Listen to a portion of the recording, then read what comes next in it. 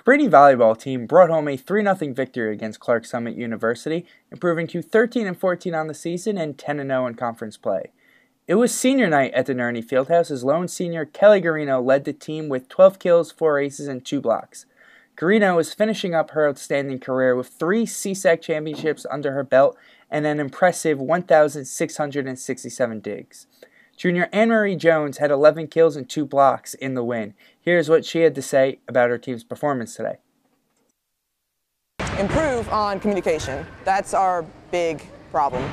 We tend to, through long rallies, we tend to lose communication. So as long as we improve that and keep talking the whole match, that'll fix the issue. I think that's the biggest problem.